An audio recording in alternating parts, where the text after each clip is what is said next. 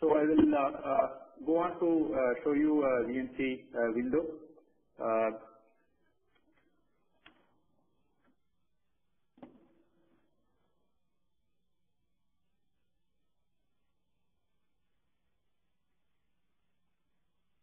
Okay, I hope you can see this. So this is so I am right now again inside the toolkit Xgxperf. So these are the various classes that I described which are here. So there are separate folders.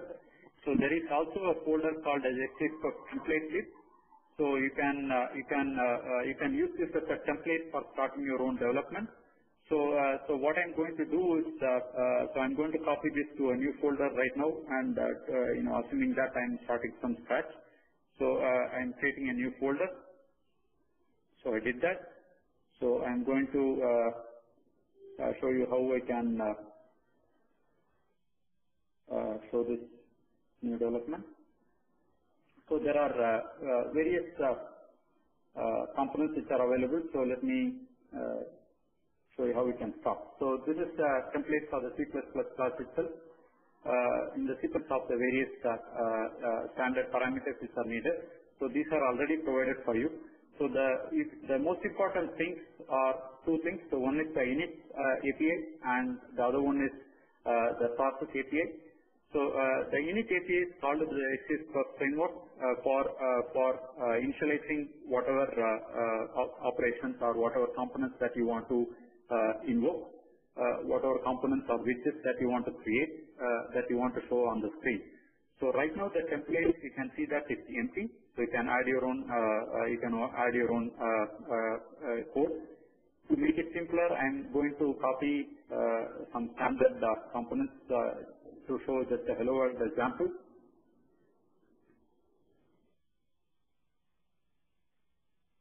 So what are we doing here? So you can see several things. One is that I'm creating, since the Xgxperf operates on a few graphics view framework, so all the items which are added there are considered to be few graphics items, and in this special case, we are adding text, hello world text.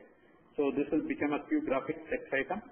So we created a pointer, and we are creating a new instance of it by doing this add text. So and we want to display hello world on the screen. So this is how you do it. So we can directly use the API called add text. So by doing this, we will make hello world appear on the screen. And once you create this few graphics text item, you can position it anywhere on the canvas by doing the API called move by. So these are the X and Y coordinates. So by 200 by 200, we are making it visible almost in the center of the screen. So as we discussed in the earlier slides, so this is the mechanism by which we allow the framework to handle all the bookkeeping steps. So we are just adding this created widget into the work item list, so that we don't have to bother about deleting and maintaining the newly created classes. The framework takes care of deleting all the things that we want that are needed. Now, so the init is a one-time call. So once this has been done, so you can see the widget on the screen. Now, the process API is used for animation. So, for example, if you want to run this particular framework or this particular application every 1 second, so this process API will be called every 1 second, and you can add all your animation operations. For example, if you want to move this particular piece of text every now and then to a different location, you can do the same step over here, so that every 1 second it will keep moving to a different place. And after you do your operations, you have to mark the widget as the framework knows that your process call is ended. So if you don't do this, you will have to define your own event handler and call this from somewhere else, so that the framework knows that the asynchronous processing is complete. So right now in this simple example, we are not doing anything in the process, so we just created one simple hello world. So I'll exit the implementation class.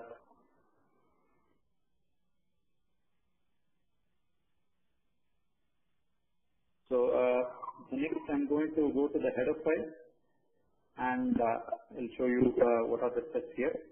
So right now in the template, so you can see the definition of the class. I am inheriting the application base class, which configures and which is the base class for the framework. And you can see that I am defining this template name as my app. You can change it to any other name that you would need. So then automatically the name of the class and your application becomes the new application name. The third thing that I wanted to show you is the CRO file. So you can see that there is a CRO file. So this CRO file is the actual project file by which Qt knows what files to include and what files it needs to generate. So the template equal to lib shows that it needs to generate a library. The target equal to shows that it has to generate a library by this name.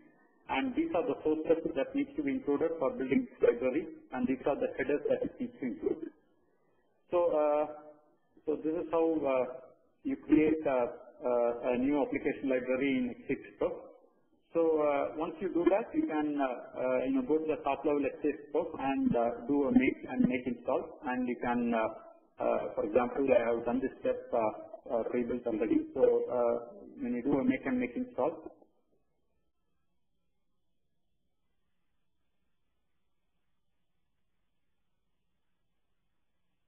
So these are the steps that happen. So typically from the top level install folder, you do a make install, and at the end of the build process, you will find the corresponding application library which is generated. For example, in this case, the Xgxperf template, this is the library that we have generated as part of the build process. So this can be directly loaded by the Xgxperf framework and used in your application. In the application to generate whatever we wanted to see. So in this particular case, we generated a Hello World application, and when you run the Xgxperf application, so you can see that the Hello World is shown on the screen. So you can run this directly like this. So for example, this is how you would invoke. So Xgxperf app -QWS for Qt embedded, and there are various arguments that you can use for providing to the Xgxperf application. So once you do this, so you can see the output on the screen, in this case, the Hello World application. So this is a fairly simple mechanism by which you can create, various complex examples of this using this simple Hello World example. So the init and process APIs allow you to create one-time static images or dynamic animating images using various Qt classes. So I just walk you through some of the steps. So, in more complicated steps, you can take a look at the other Xgxperf classes. Okay, so I think we'll have to, run through this, but these are very important tips that I wanted to share. So, do's and don'ts. So, on the do side, so always use the QStatic text API for using static text which do not update too often. So, typically using this class, compare it with the regular Qtext or existing implementation. This has been added on Qt 4.7. So there are two major rendering components. One is the screen splitting performance and the widget rendering performance. So by screen splitting, what we mean is the widget itself is created in an off-screen surface, and then it is later shown on the screen from the background to the foreground. Now, so the screen splitting performance can be segregated by using the alignment plugin, or you can use other methods also. But by using alignment plugin, you are separating the output from the display component, so you can measure only the non-screen performance, that is the widget rendering performance. You can see how long it took to render one widget without showing on the screen. So you can very clearly notice that which widgets are taking time separately from the screen display. The other key thing to notice is all animating things when using the Xgraphics View framework. There are large overheads when you use the animation framework, specifically on the vector graphics items. So as part of the Xgxperf, we are also providing a fixmap item for the XPG, which is a pre-rendered optimized class as part of the toolkit. So still we have a regular drop from Qt which solves this. So you can use this for animation using the Xgraphics View framework using this particular class. This is a header file that is provided. You can use this in your application. So this reduces CPU load by close to 30 to 40% depending upon how fast you are animating and the number of animating items. The other key component that you need to notice, you need to ensure that typical UAE operations never exceed 20 to 25%, and worst case peak load should not exceed more than 40%. So if it exceeds beyond that, you'll see an impact on either on the rendering performance or it would begin to affect other applications.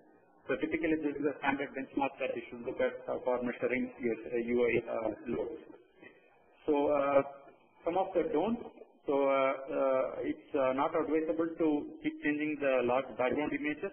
For example, if you have a desktop kind of implementation, and if you keep changing a live wallpaper in the background every every 1 millisecond or so, that will soak up the CPU close to 100%. So it's advisable not to keep changing the large background images, but make it cached and have it static and update only the portions that need to be updated. Animation is avoided especially for large and vector graphics images. So there are other alternative classes that we are providing to use them. Or if animation, it's advisable to use it in a smaller resolution, or use other methods of pre-rendered animation classes. So I think we are reaching towards the end of the presentation. So I wanted to leave with a quick comparison of how Qt compares with Flash and other frameworks. So typically Qt embedded as we saw, it's a very simple framework. So but it has a lot of powerful classes.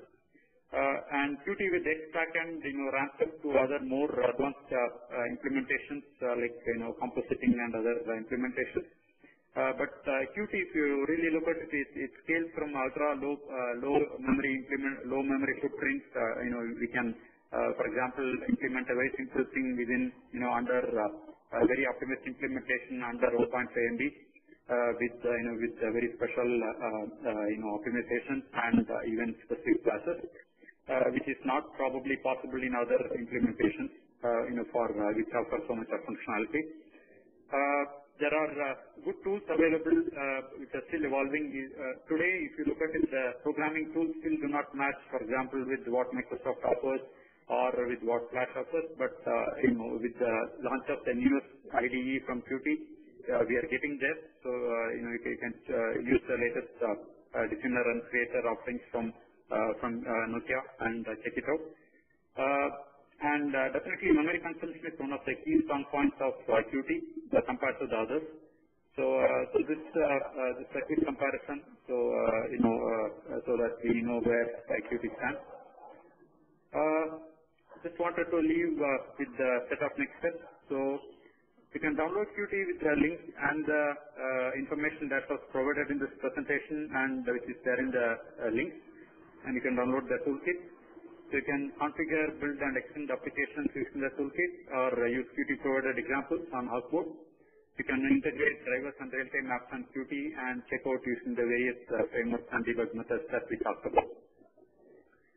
So I think that's pretty much what I had, and I would probably stop here with a set of links that I have here. So we have the Qt download, configuration steps, the Xgxperf animation.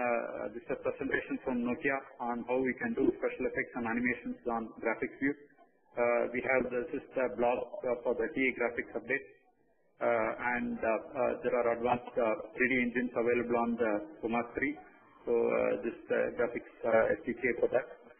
These are the HawkBoard specific pages. There is much more information available here. And along with more open source projects continuing from HawkBoard to many more open source projects, Xgxperf project.